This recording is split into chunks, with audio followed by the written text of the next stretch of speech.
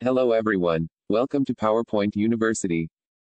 Today I'm going to show you how to make crumpled a logo and place it over a crumpled page picture like this. For making this, you need a logo editable by PowerPoint. I'm using this. I've uploaded about 30 plus videos on logo making tutorial by PowerPoint where you can find download link in the description. Next, you need a picture of crumpled page. The download link for the picture is given in the description.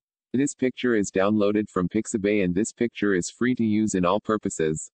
Let's go.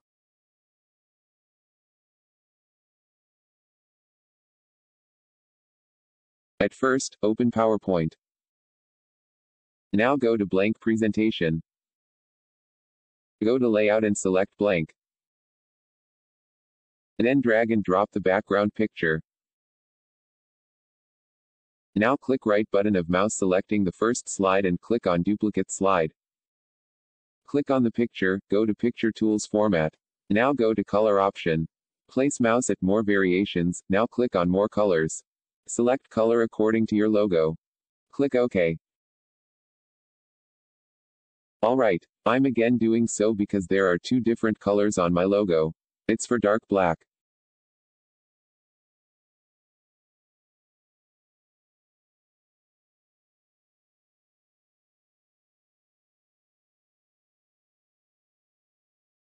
Now I'm creating a new slide and pasting the logo. You can see here the logo has two parts. This is black part and this is red. I'm now copying the red part and pasting it over red picture.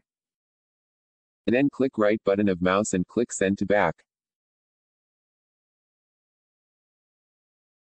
Select all like this. Go to drawing tools format. From here go to merge shapes and click intersect. You have to again do it separately for each color if there are two or more colors than two.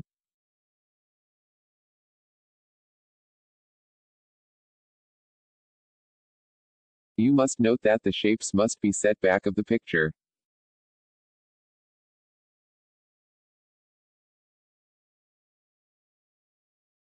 Now I'm copying the red shape and pasting it here.